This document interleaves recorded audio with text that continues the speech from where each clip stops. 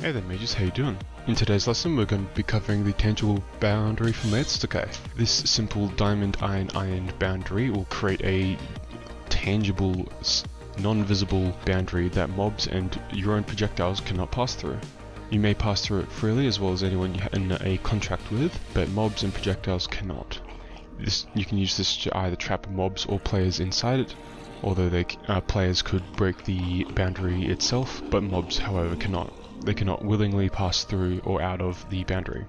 If you use creative to spawn a mob inside of the boundary, it'll allow it, but once the mob has chosen either side of the boundary, it'll be pushed and therefore won't be able to go either in or back out. I hope you found this lesson useful and will continue your day with a smile.